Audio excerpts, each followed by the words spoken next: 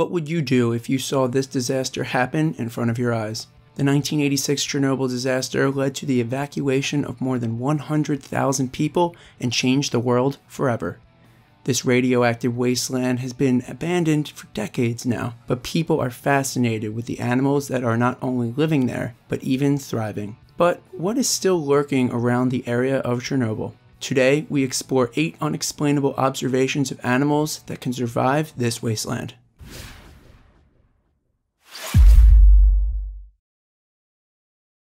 Number 8.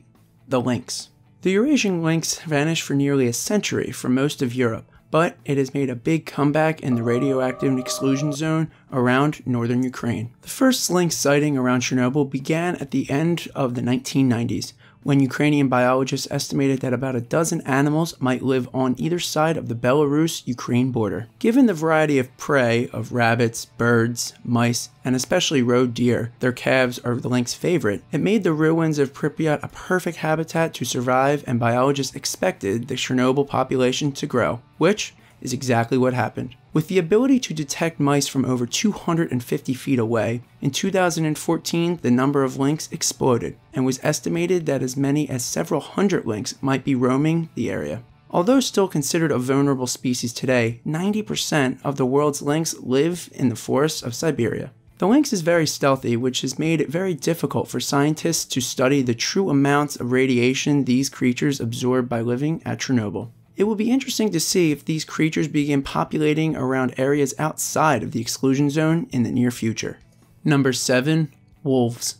The trees and the forest near Chernobyl turned crimson immediately following the events of the disaster, creating a red forest. Although many animals died during the disaster, some took advantage and claimed the desolate forest for their own. Gray wolves have taken over this red forest and made it their new home, becoming the apex predator of the area. In fact, it is estimated that their population density within the zone is up to 7 times greater than in surrounding reserves. The wolves are prospering not due to any mutant superpower, but because the radioactive zone now acts like a wildlife preserve and gives them free rein to hunt however they would like. They scavenge for food amidst the seasons of snow in the winter and extreme heat in the summer. The gray wolves were recently studied by researchers of the University of Georgia. The study found that many of the wolves are traveling outside of the exclusion zone, suggesting that if they come in contact with any other wildlife, they may be spreading any mutations or defects from the radiation. Due to their radioactive exposure, these wolves deliver a dangerous bite, most likely killing any prey they encounter. Let us know in the comments whether you would explore this area of Chernobyl. Number 6. Barn swallows. The Chernobyl disaster did not only affect land animals, but also birds, most notably the native barn swallow. Scientific research has shown that mutated genes are 2 to 10 times more likely to happen in swallows living within the dangerous exclusion zone than ones that are not. Some of the genetic mutations scientists have observed include albinism, which is a lack of pigment in the skin, and noticeably shorter beaks compared to the birds without radiation exposure. In 2018, these birds were studied much closer than before, and some of the results, although not shocking, are a sad sight to see. An evolutionary biologist, Dr. Timothy Musso, found that not only do these birds have a higher concentration of tumors on their brain, but also found cataracts in the birds' eyes as well. But the most shocking of all, he said, was that 40% of the male birds were found to be sterile. However, all of these are known outcomes from radiation exposure. As the population of these birds continues to decrease, these discoveries are indications that something is happening to their DNA very rapidly. And if nothing is done soon, who knows how quickly it will be until these birds are extinct. Number 5. Spiders. Wolves aren't the only thing living in the red forest. Spiders have also made this place their home.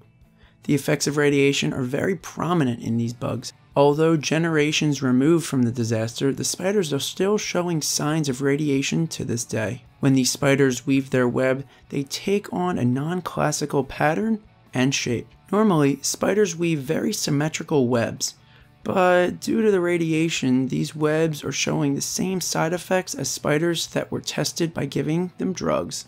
In addition to the strange shapes and patterns, scientists have observed and measured radiations in the silk they use to spin their webs, suggesting that even touching a web could be toxic for a human. A radioactive spider bite from one of these guys probably won't turn you into a superhero, so I'd advise you to avoid them at all costs. Number 4. Cows. Chernobyl was home to many farms before the disaster occurred, but since the disaster, all of them are now uninhabited. Most of these farms were for milk-producing cows to help support the local Soviet economy. Unfortunately, radiation is so dangerous that it even taints the milk we drink and can cause health problems including cancers, cataracts, and digestive ailments for those who consume too much of it. Because radiation can be absorbed into the ground, much of the grass that these cows graze on is being continuously polluted.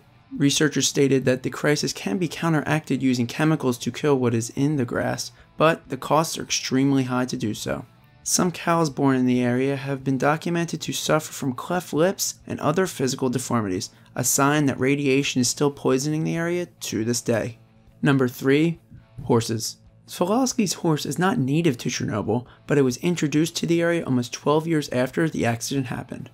The species is one of the few remaining wild horses left in the world and is currently considered rare and endangered. The horse was introduced to the exclusion zone in the hopes of increasing the types of animals in Chernobyl. But this proved unsuccessful, and with a combination of exposure to radiation and poaching, the number of horses is dwindling fast. However, the people killing these horses are most likely using them for meat to either feed their families or something else, as the areas are quite poor. But the effects of eating radioactive meat could be lethal. Even though Swarovski's horses are currently not doing well in Chernobyl, lack of funding is causing research to fall short for these horses.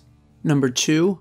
Dogs. Wild but not always dangerous, dogs freely roam the streets of Pripyat on a daily basis. The descendants of domesticated pets, these dogs hunt in packs and as solo survivalists in the areas surrounding the radioactive waste from the reactor. It is estimated that as many as 250 of these stray dogs roam the areas of Chernobyl. They mainly consume food scraps from visitors and have been known to dig through trash cans, hoping to discover an easy meal. Many of these dogs contain high levels of radiation in their fur, making them very dangerous for humans to pet or interact with. Due to the large outpour of people's concern for these animals, many funds have been started to help raise awareness to these puppies. In an attempt to save some of these dogs, the funds are doing anything they can to get these dogs out of harm's way. Hopefully these funds can find a way to make sure each and every one of these dogs are taken care of.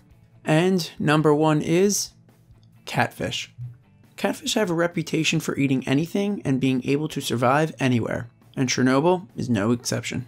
Chernobyl's cooling ponds offer the catfish populations an isolated habitat, one that's free from predators and packed with ample prey. Catfish are both active predators and scavengers, known to feed on fish, amphibians, worms, birds, and even small mammals. They are able to survive in the former cooling ponds of the reactor despite high concentration levels of radioactive materials. Although catfish are not normally resistant to radiation, these ones seem to cope with the effects of the water toxins better than humans.